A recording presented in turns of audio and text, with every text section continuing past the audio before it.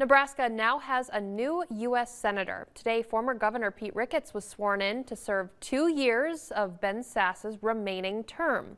Our Washington Bureau's Molly Martinez was at that swearing in and has more. Former Governor Pete Ricketts was appointed by current Governor Jim Pillen to fill the remainder of that seat left vacant by Ben Sasse, who accepted a job as president of the University of Florida. Vice President Kamala Harris conducted the swearing-in Monday afternoon. In 2024, he'll have to run in a special election to keep that seat, but he's already indicated that he plans on running for the full 6-year term. Very excited to have the opportunity to continue to serve Nebraskans. It's a wonderful group of folks we have in our federal delegation. I'm excited to join the team, so we'll keep working on things we can do to grow our great state.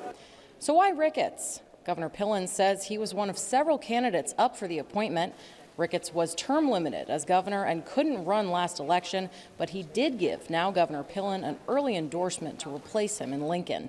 With Ricketts' appointment, the Senate is still split 51-49 with Democrats in power. At the Capitol, Molly Martinez, 10/11 Now.